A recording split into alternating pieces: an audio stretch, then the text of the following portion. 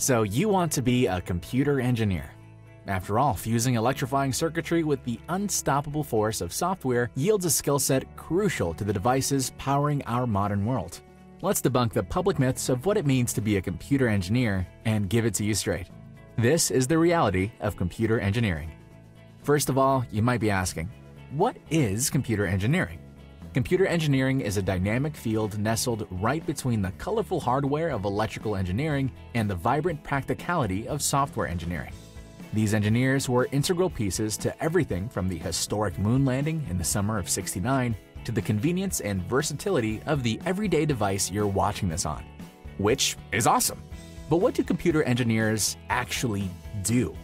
Besides emailing memes back and forth, computer engineers use their meticulous programming, hardware, and computer systems knowledge to design everything from the minute details scattered across networks of immense scale to the connective networks themselves. But most often, you'll find them working on what we're calling computers. But wait, what do we actually mean by computers? If you think you know the definition, well, pause the video and leave your guess in the comments below. If you said something like your smartphone and laptop, you'd be right. But it goes a little deeper than that. A computer is defined as a machine or device that performs processes, calculations, and operations based on instructions provided by a program. So a Nintendo Switch is a computer? Traffic lights? Digital cameras, ATMs, even drive-through posts at McDonald's? Well, absolutely, yeah.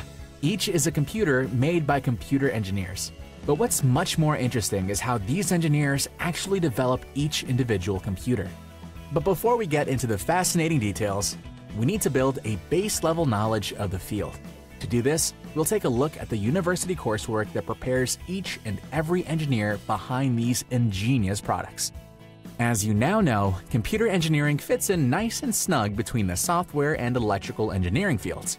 Not surprisingly, their course load reflects this and pulls not only from circuits and electronics, but programming structures, systems, and algorithms too. To best devour this, we'll divide the curriculum track into 3 parts: introductory topics, computer foundations, and the final concentration path. Let's see how it all comes together. As with most engineering majors, you'll hit the ground running with math, physics, and gen ed courses. Just in case you're new here, we always tell students to take these classes very, very seriously. The pace of these physics and calculus courses specifically shocks students so much that the majority of engineering dropouts are actually here in this first stage. Check the description below for the best insider resources to navigate these pitfalls. The most important courses in this first stage are your introductory programming and electricity and magnetism physics courses. No matter what career path you take in this field, these topics will follow, so it's best to start building a strong foundation as soon as possible. And now it's time to break out that sweatband because it's time for the Computer Foundations courses. These provide a baseline of all of the computer topics that you'll need to launch into any concentration path toward the end of the degree. Starting you off with some hardware, the circuits classes brings power to your life through AC and DC analysis in all types of RLC circuit schemes. After this, you'll build right into the digital domain. And no, it's not like the Matrix. Alright, it's kinda like the Matrix. The digital circuitry employs a simple twist.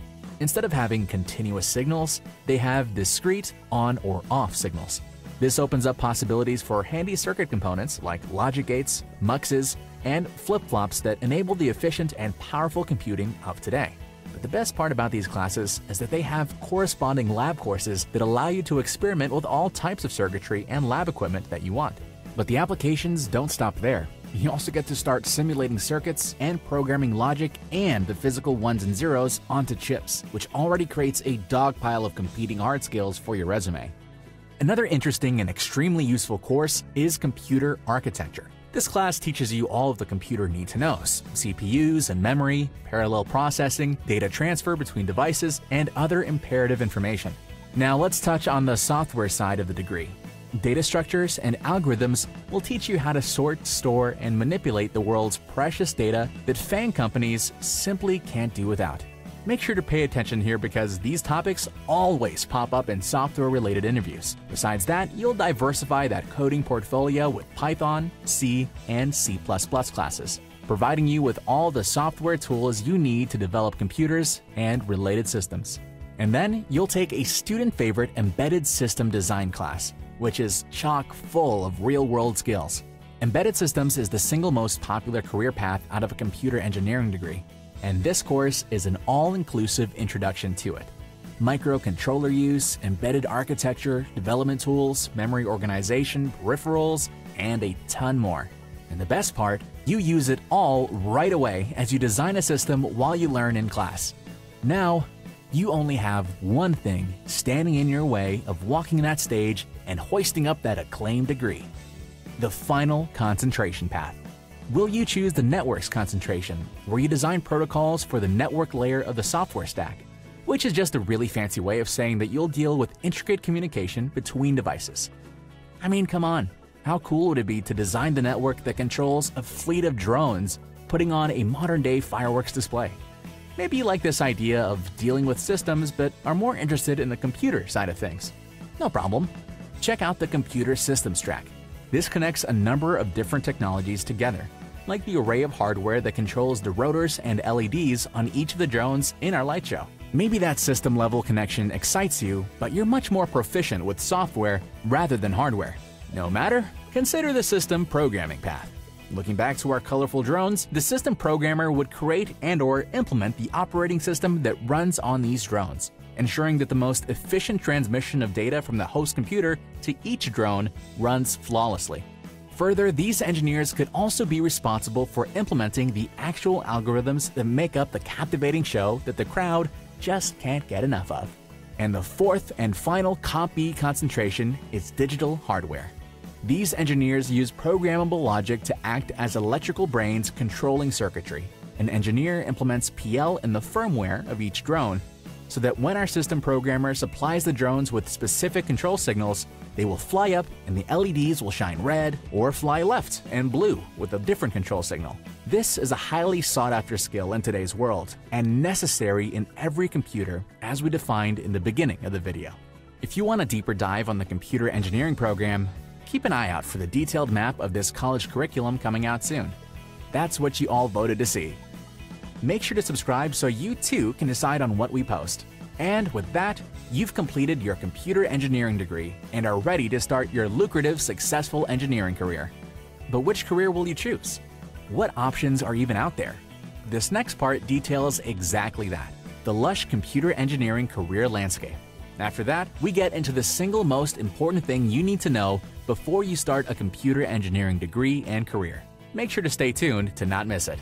Our first career is an exciting one, and the reason many get into computer engineering in the first place: computer hardware. These engineers employ everything they've learned in circuits and computer architecture classes to design hardware on all different types of computers.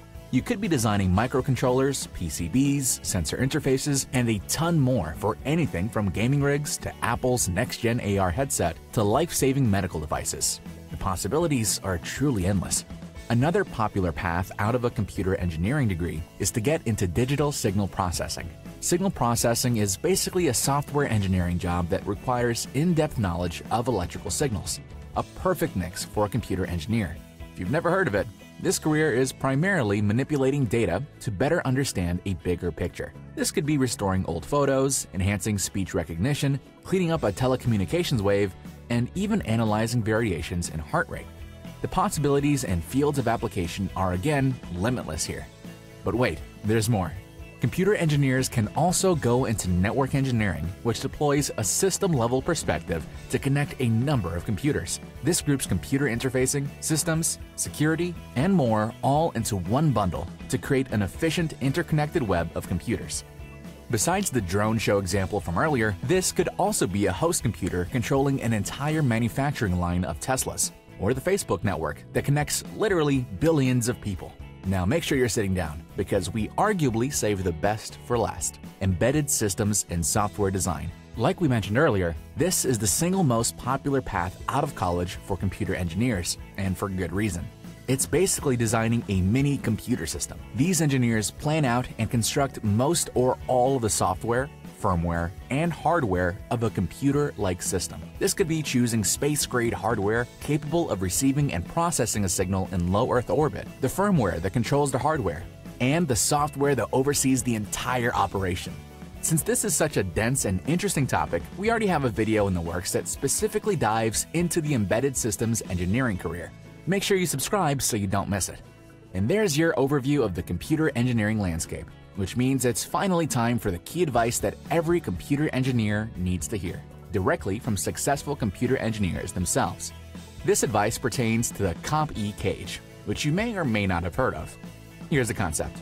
Computer engineers have one foot in software and one in electrical. They're half as good as they could be in either field. They'll always be at a disadvantage when competing for software and electrical specific jobs. They can only get a job in the short list of fields where they have a real advantage, like embedded systems. This idea of being constrained to a few select careers is what we call the CompE Cage. While there is some truth to this statement, you must know that no matter what degree you graduate with, there is success to be found where your passion lies.